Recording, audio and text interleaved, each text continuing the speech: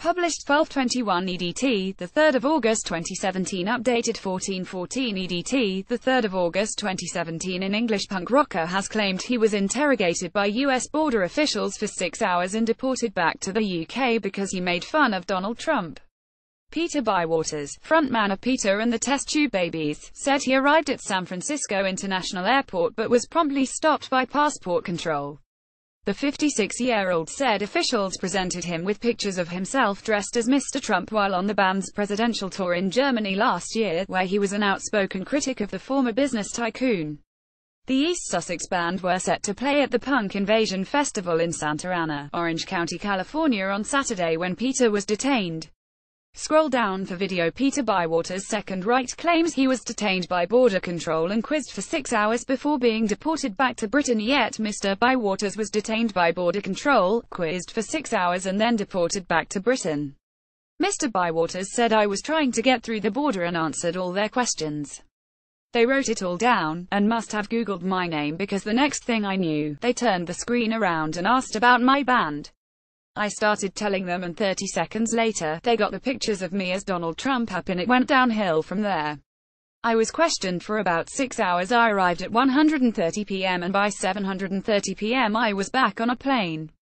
They escorted me back on a flight and you're not allowed your phone until you're actually on the plane, so I had people wondering where I was. I'm still wondering why it happened. Nothing like this has ever happened before.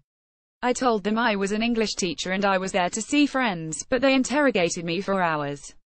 The 56-year-old said he was held by border control because of his impression of Donald Trump, a claim border control strongly deny. Mr. Bywaters said the band has performed in America on a number of occasions with no problems, yet on this occasion guest singers had to fill in for the absent bandmate.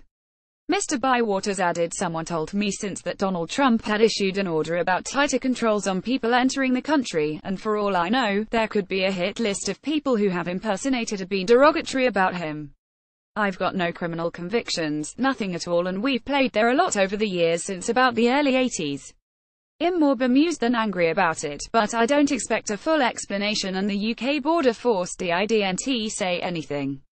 The band shot to fame in the 1980s with songs such as The Queen Gives Good Blowjobs, with the group even being played on a John Peel Radio 1 show. The Border Force cited that he was being paid for his performance at the gig, which meant he had the wrong visa and was therefore not allowed to enter the US. US border officials categorically denied claims Mr. Bywaters was denied entry to the US because of his impression of Donald Trump.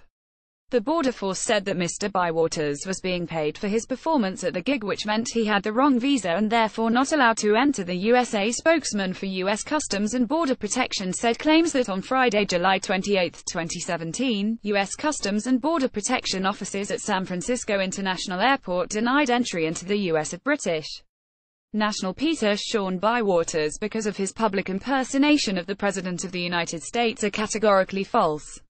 In reality, Mr. Bywaters was found inadmissible under Section 212 of the Immigration and Naturalization Act. Mr. Bywaters presented himself as a visa waiver applicant seeking admission as temporary visitor for pleasure for 3 days. During his admissibility interview, Mr. Bywaters declared under sworn statement that in the past he had performed with a band in cities around the country. Additionally, he stated he is the lead singer for the band and that the purpose of this trip is to perform at Griffith Park, in Los Angeles, California over the weekend. Mr. Bywaters stated he would be getting paid for this performance. Accordingly, he was found inadmissible to the U.S. and refused admission under the visa waiver program. Foreign entertainers coming to perform and getting paid in the United States must have a P-1 visa. CBP is committed to the fair, impartial and respectful treatment of all international travelers.